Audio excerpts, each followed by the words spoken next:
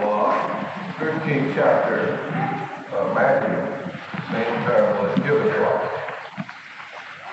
Jesus in the sower went out to sow his seed, and as he sowed some of the gospel seed, it was falling to the wayside there. And it was trodden down, and the fowls of the air devoured it. Some of the gospel fell upon a heart that was rocky, or in the room for Jesus. As soon as it was sprung up, it withered away because it lacked moisture. Some of the seed fell among thorns. The thorns sprang up, but it didn't choke it. Others fell on the good ground, and it sprang up. It bare fruit 100-fold. When Jesus had said these things, he cried, "He that hath ears to hear, let him hear." Now, for 2 messages, we've been attempting to enter into this one phrase, the word trodden down. This morning, I want, the Lord willing, to continue this. I had thought when I started reading that I would be speaking on the 4 photographs that's recorded, 4 pictures that are quite bright and vivid in this little story which Jesus gave us. But the word was trodden down. I never noticed this sentence or this phrase until about 3.5 years ago. For 33 years, the length of the life of Jesus, before I noticed this phrase.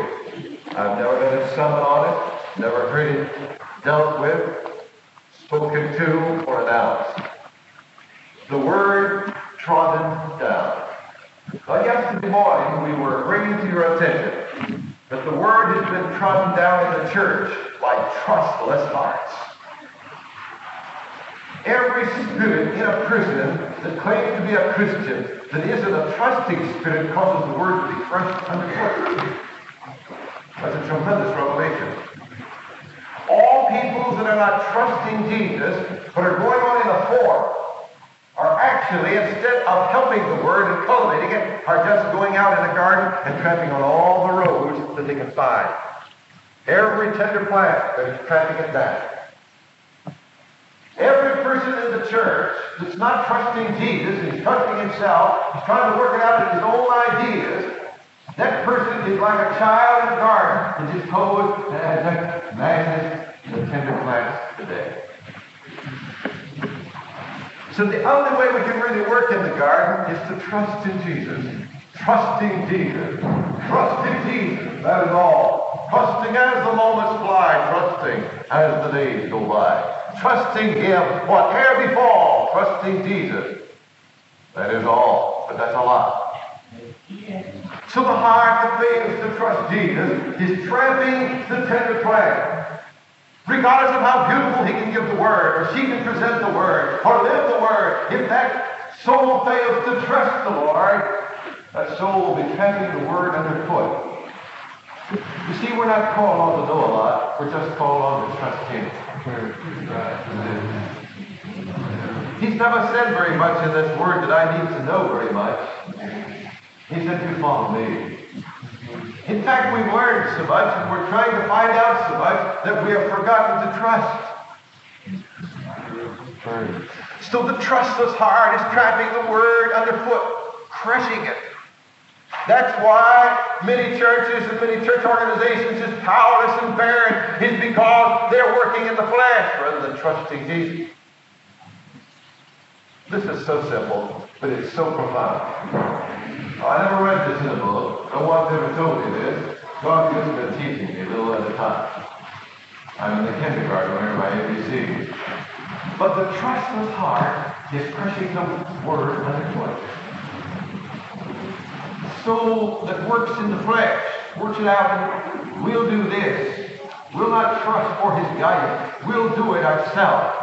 We'll work this out. I'll do it. The result of "I'll do it" is trampling it underfoot. We're not able to do this. Many times the persons that feel the most unqualified to teach a Sunday school lesson, they say, I feel myself so unqualified.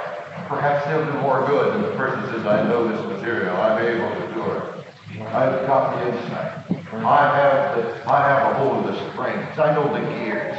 I know the texture. I know it from beginning to end. God will take somebody who knows that he's limited.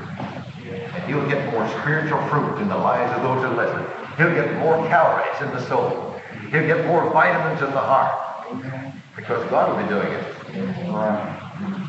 You see, if I were to try to do it in my own strength, we could hear beautiful words, but the words would be emptiness unless I am trusting Him with all my heart.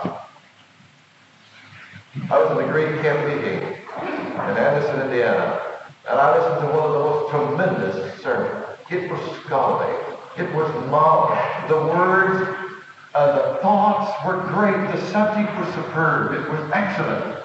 It was so mighty in words, but not one time did the Holy Ghost witness in my heart. Not one time. You have the witness, not one time God witnessed to my heart. There's several have the witness of the Holy Ghost. It was scholarly, it was mighty, it was wonderful. It was about the great doctrine of the church, the Holy Spirit, the kingdom of God. It was a masterpiece. I told Reverend Robert Morgan as we sit together, I said, this is a masterpiece, but it's powerless. No power. If I don't trust in the Lord with all my heart, then the Spirit cannot operate through me or through you. We must be like little children. If there's the slightest little thing in your life that's dark, you will trample the word underfoot. If there's the slightest secret sin in your life, the power will not witness to the tone of your message. Amen. Amen. Now this isn't so good, it's true. If there's the slightest thing in the life, slightest deception in the life, the word will be emptiness, though it's beautifully rendered and marvelously declared. If there is the slightest little thing underneath, very deep that no one else knows but the person themselves, when they speak, the word will be taught. It may be beautifully given, but inside there will be no joy, no glory, no inner witness. When Jesus leads, it is so bright. Amen. God is leading Brother Stern, the father of Peggy and Kathy. How God's anointing him in these messages. God is blessing him and just speaking to him and lifting his soul. He's trusting Jesus. He wants God to give the message through him to all the people throughout the world. God's just burning in this heart and that heart and this heart and that heart and all around. Praise the Lord. He's stirring people because this service is wanting more than anything else to give the message. Robert Morgan is a meek man. He doesn't talk very loud. He doesn't talk very long. But I sit to listen to him, and I'll tell you, God has just witnessed to my heart. And I said, I'm happy. Praise God. I got that in my soul. That hit me. I said, praise the Lord. I can hardly be quiet. See, he just sits, he just stands, and he doesn't say words loudly at all, but the Holy Ghost is inside. I tell you, it's so full of sweetness. It's so full of joy. He has witnessed to my heart. He's a trusting spirit. He's trusting Jesus. He wants to do God's will more than anything. So the Lord wants to speak through His service. I remember some years ago, back 25 years ago, when Dr. Walter Meyer would preach on the radio. His voice was irritating. His voice was kind of grouchy. But I'm telling you, when that man would preach, I'd get the witness of the Holy Ghost one right and the other. He just witness right within me. The power is like going through that gold there. I said to my wife, I said, honey, when this man preached, the Holy Ghost filled me. This is true. Praise God. His voice was irritating. It was grouchy and gruff away, but the Spirit of Jesus is living in his heart. I say, it doesn't go with a good voice, because then it ain't going with the voice. You see, it's not the tone of the voice, It's not the texture of the residence, it's the Spirit of Jesus that is within you. Just as soon as someone gets up in the church that's in the Spirit, as soon as they do, I know it in my heart just like that. For the Holy Spirit, the inner gift. And it blesses me, it strengthens me, it thrills me. But I need people that are clear with God and love Jesus supremely. And the Word was trodden down by a trustless spirit. That heart is not trusting, but rather is walking in the flesh, analyzing, knowing this, knowing that. God has revealed to me in the last few years that our churches are filled with people that want to know the questions. They want to know the answers to all their questions. They'll call from over the United States. Brother Helm, how about this? What about this? How's this? And so forth. And all over the land is wanting to know the answers. My friend, if you will trust Jesus and walk with Him and wait before Him, as our brothers sing about waiting upon the Lord, He will answer your question at a most unexpected moment. If you walk and obey Him, He will cause you to become the answer. When anybody asks me a question, I begin to tremble and shake. Even though the Lord has revealed to me many wonderful things that I'm unworthy of every revelation. He told me of the earthquake in Alaska 105 hours before it took place. He told me, my wife was with me each time when the tornadoes were hitting in Illinois, Iowa, Indiana, Michigan, Ohio, when hundreds of people were killed. He told me 72 hours in advance. And after it was over, the Holy Spirit revealed to some men of God, my own heart, that had been for a lot of prayer and crying 70 hours in advance, there would have been 600 and some more killed. And the Holy Ghost men over the United States say the Holy Spirit witnesses, and He's witnessing to them. 10 people here now. And He will tell me how many He's witnessing to here. Even though He has revealed these wonderful things to us, yet I know that by His grace and His Spirit will I ever know again. And I will in everything in all the world for the precious gift of the Holy Spirit that speaks and reveals, but He wants us to wait upon Him that He might give the answer. I recall one day I was in a large church in Evansville, and they said that we want you to be here in the morning. We want to ask you some questions. Oh, I said, really? You don't know how little I know. They said that we want to have you to come. We want to ask you various things. And I said, but my limitation, my insufficiency, my inadequacy, my nothingness is before the throne. I will know very much. They said, but we want you to come. We won't answer. We want to ask you the questions. Now, I have known the pastor's wife since 1922. Her sister and I went through school together. Pure, holy people. I don't know if two more pure daughters ever went through that school than they are, and that they were. And their parents are pure people that love Jesus. Her husband I knew in University 1934. He and I have been acquainted a long time. And they asked me to come to that room, and I cried out and I said, Lord, I really don't know anything. If those people could see all that I do know down here beside all that I don't know, they see all that I don't know, and they couldn't see anything that I do know. So I went in the room trembling, crying, saying, Lord, help me, for I do not know the answers.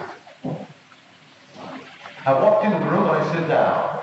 And here was the people, this way and this way, and I started to pray. I was empty as an old barrel where it hadn't rained for weeks, it seemed to me like. That's how little I knew. And I started to talk to the stranger of Galilee at the right hand of God. As I started to talk to him, I became so delighted with him I didn't know what to do with. The glory fell all around. It seemed like showers of blessings come in every direction. Before I knew it, I was from the desert sand into an oasis. The singing of birds and the rippling of streams and the fragrance of flowers. It seemed like morning time and dawn had come. And the love and the light of heaven was all around. And Jesus was on every side within my soul. And I was some way seated at the feet of him who was called Wonderful Counselor, the Mighty God, the Everlasting Father. The one who never loved who was able to do exceeding abundantly above all you can ask for, according to the power that worketh in us. I was praying like a house fire. Within 3 minutes, I said, Jesus, they couldn't hear it, but I was praying in my heart as well as my words, and I said, Lord, is there anybody here you want to heal in this church? Probably no one had ever been healed in that big church before. He said, yes, I'll heal this woman right to your left. Of course, I didn't know her, never seen her before in my life. And I tell you, after I prayed a while, when I got through praying, I just talked, and it just rolled out of me like water comes out of a teasing well. The wind was falling in every direction. I'll tell you, we were all there, and I was as happy as anybody, and I wish it had all been on tape. It'd been worth all the recorders I ever saw. Because I can't get it again. See, I can never get the same anointing again. It's always different. Everything is different. When you walk with God, He works in variation. He never works in monotony. The devil works in monotony. The same thing, the same routine. The same, he trips men over women and money and disobedience and strife and trustless spirit and many other things. Just a few about other 12 things. The devil's calling all peoples there. They keep tumbling into this despair. But Jesus never works in monotony. He works in variation. It's always different. It's always fresh. It's like the morning rose.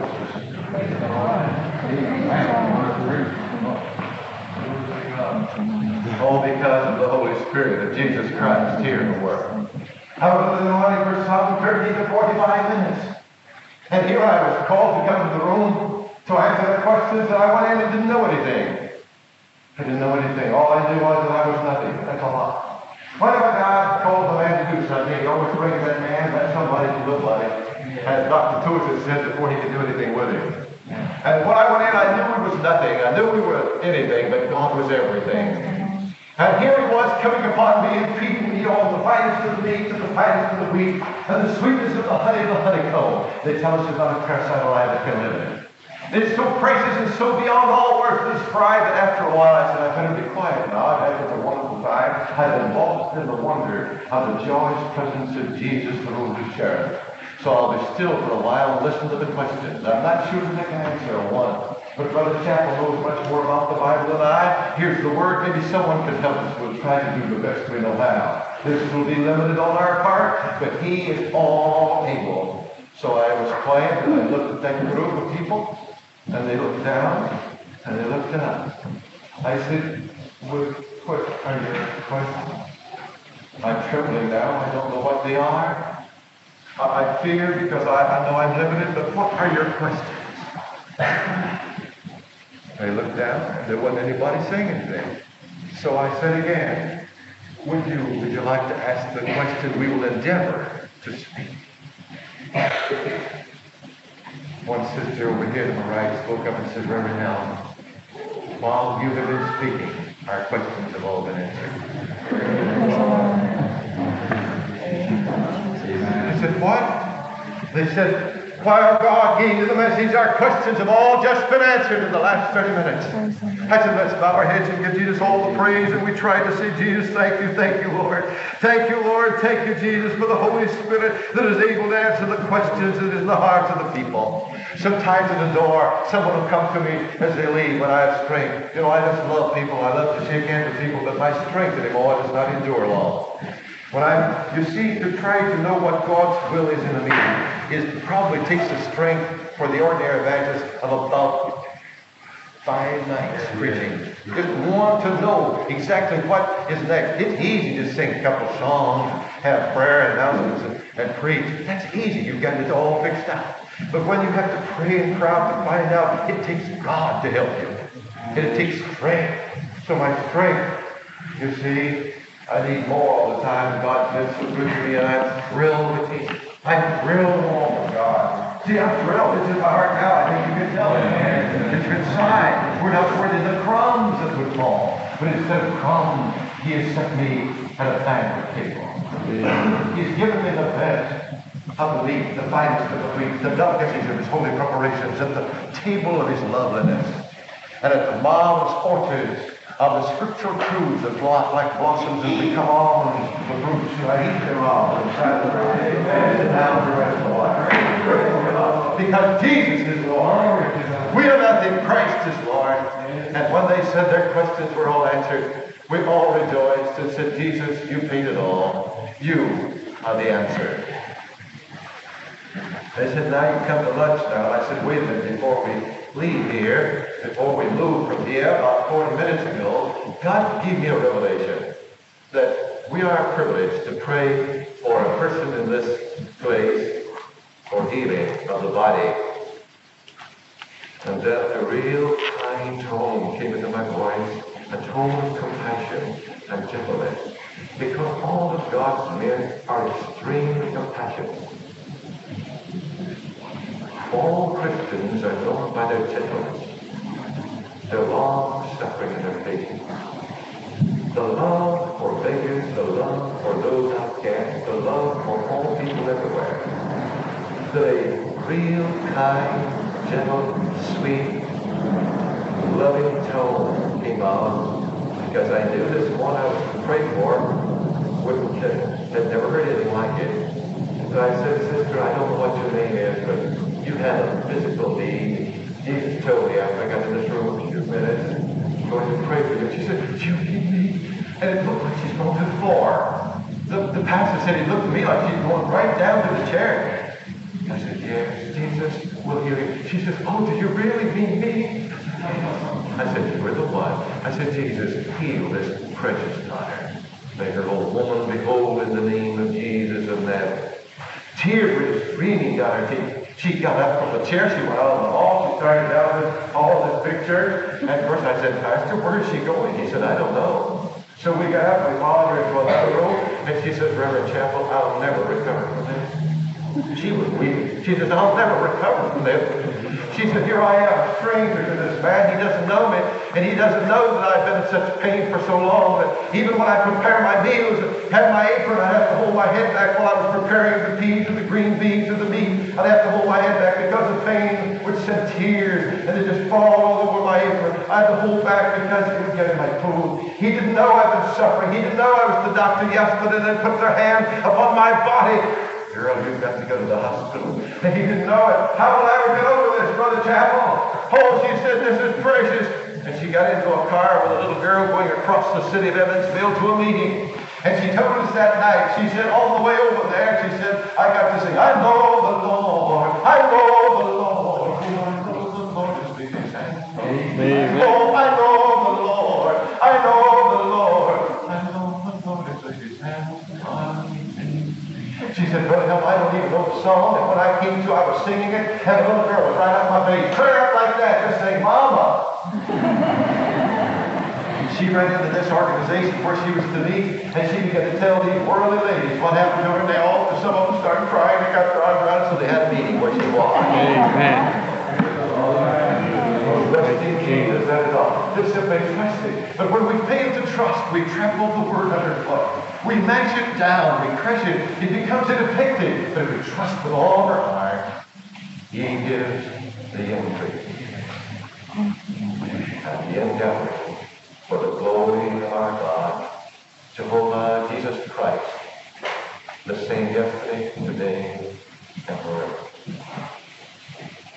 Thank you, Father, for your Spirit, for your presence, for your love. Singing just as I am.